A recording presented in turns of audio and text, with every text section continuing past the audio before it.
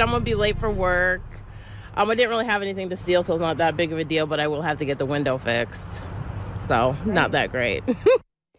It's a story we first broke early this morning when Fargo police told us at least 8 cars were broken into in the 3300 block of 16th Avenue South. A witness gave police a description of the vehicle and the suspects around 2 this morning. And when police later stopped that car, they found multiple stolen items inside.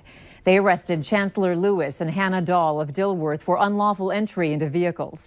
Police also arrested a 16-year-old boy, but he was later released to his parents.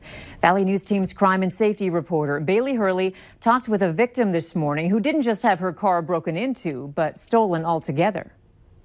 It's really sad because you go to work and you try really hard to provide for your family and own a car and have a place to live, and then for someone just to take that away, it's not okay. She thought her morning was starting out with a prank from her boyfriend when he asked her for the garage door opener so he could start her car. When I said, no, it's parked outside, I thought he was like playing a game, like he put my car inside last night, and came downstairs and it was gone. But after talking with a neighbor who came out to her car window shattered, Brittany knew it was more than just a joke. They were obviously digging pretty hard, and then that's when I'm guessing they must have found a key or something and took off. At least 8 other cars from her apartment complex looked something like this early this morning. But Brittany's car is the only one that was stolen. Another girl told me that her keys were in it.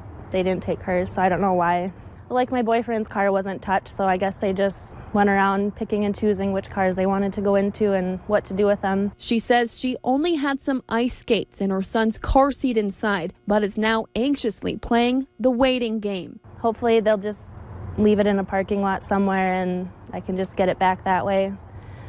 Otherwise, figure out what to do, ways to get to work, bring my son to daycare. In Fargo, I mean, it's just not fair. Bailey Hurley, Valley News Live.